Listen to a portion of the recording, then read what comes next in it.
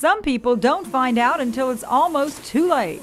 Sometimes we meet people first in the emergency room once they have a heart attack. Most times the warning signs were there, but many times they went unnoticed.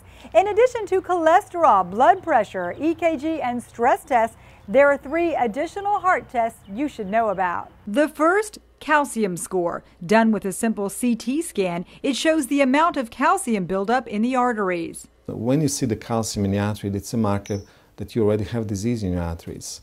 The more calcium, roughly speaking, more disease. Second is advanced lipid testing, which measures the concentration of bad cholesterol in your blood. High levels can boost your heart attack risk by 15%. So not all the cholesterols are the same.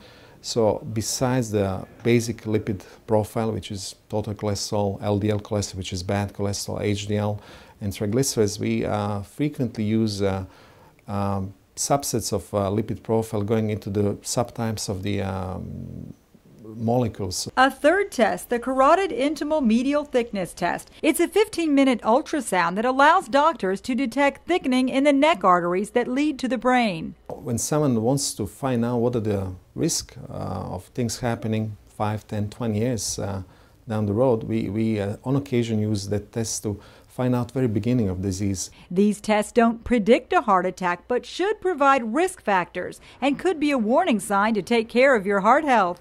For Lee Memorial Health System, I'm Amy Osher.